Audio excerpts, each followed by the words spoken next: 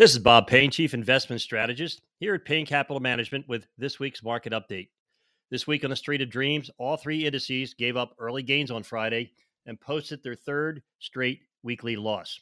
For the week, the Dow and the S&P 500 fell 3%, while the tech-heavy NASDAQ fell 4.2%. The markets fell in the face of good news, with the U.S. economy adding 315,000 jobs in August, slightly below expectations of 318,000 and a deceleration from July's growth of 526,000 payrolls.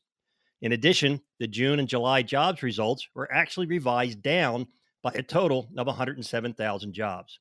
Now, the increase in wages in August was only 5.2% year over year, below expectations of 5.3%. All good news for inflation.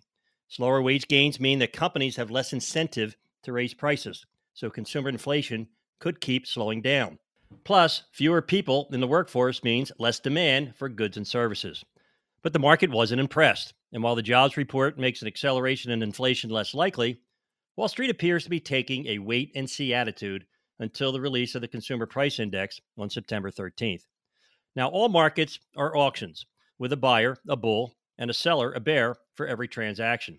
The bulls and the bears fall into one of two camps. The bulls are in the camp of don't believe the Fed, while the bears fall into the camp of don't fight the Fed, especially when the Fed is fighting inflation. Now, the Fed has become very hawkish of late, even in the face of ample evidence on the ground that inflation is decelerating. According to Wharton professor Jeremy Siegel, 26 of the 27 inflation indicators came in below expectations over the last 30 days.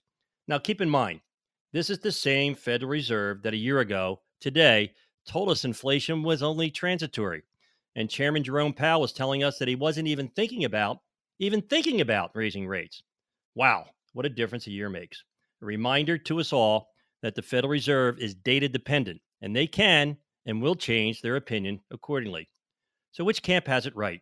Well, seasonality suggests it's the bulls, especially since we're in the midterm year of the presidential cycle.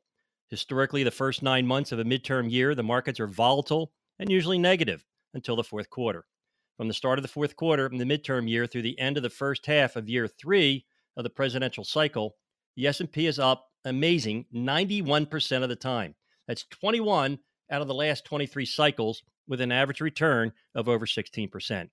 Now, 16 of those 23 cycles saw double-digit positive returns, and the last time this period had a negative return was way back in 1938, even before I was born.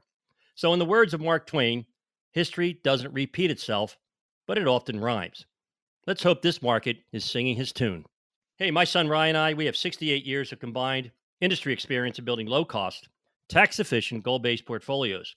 For your free evaluation, all you need to do is text or call 844-752-6692. That's 844-752-6692. Or just simply give us a call at 844-PLAN-NYC. That's 844-PLAN-NYC.